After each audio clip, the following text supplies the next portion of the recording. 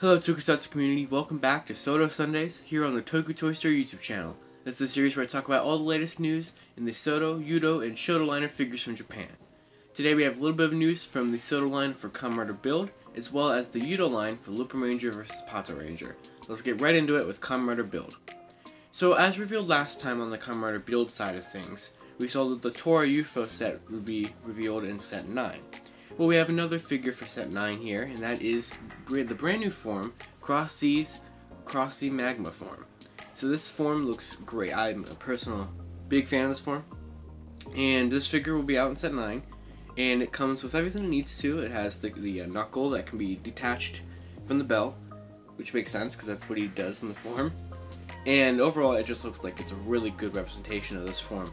They really did a good job on this one. So this comes out in set 9. Another thing we have revealed for Build is, if you remember a couple weeks ago, we talked about the Guardians set, the special set released in April of the Robot Guardians. Well, we have a couple little bit of new things in there.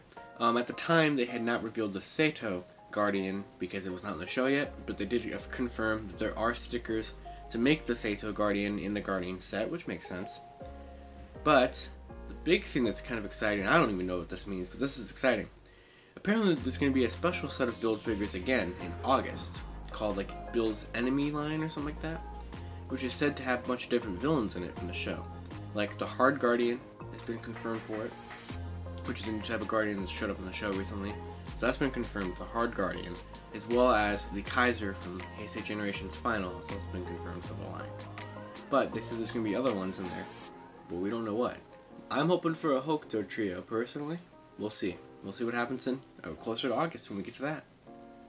And then finally, from the Lupinranger vs Patoranger YUDO line, we have not really a new figure yet, but we have a prototype for the Portaman grunts that are used in the show.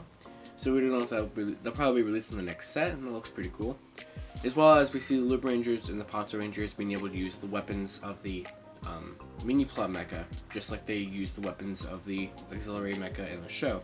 So that's pretty cool. They are sized decently okay for them to be used like that, and it's kind of a cool accessory. So, you know, Bandai's really killing it with these two lines, really giving everyone everything they would want to have a perfect representation of these two shows. So that's all I have to talk about here on this episode of SODO Sundays. So be sure to follow me on Twitter, either at Rider335, at Toku Topics, or at the Toku Teens, and be sure to check out my blog post over at the Toku Toy Story News blog, and be sure to check out my channel, Toku Topics, link in the description below. And until next time, Tokusatsu forever.